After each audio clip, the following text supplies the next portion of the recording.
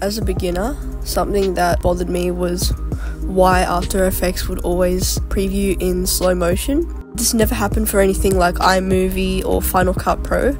The first solution that I have is to section off your composition to the part that you want to play by pressing N on your keyboard to kind of section off just the area that you're interested in. Sometimes this helps it play a bit quicker, as you can see. So what we're looking for is actually this green bar right here.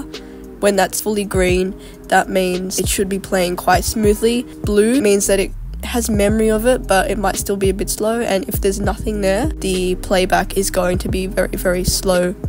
Another method is selecting anything lower than full. Third or a quarter I find really helps a lot. You could also pre-compose your composition into one bar. Really important here, move all attributes to the new composition. Doesn't always help, but it's still an option. And finally, run your playhead across.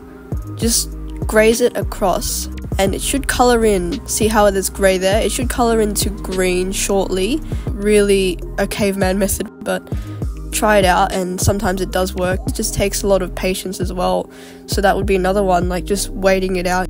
I'll see you guys in the next one, and don't forget to like and subscribe. Bye.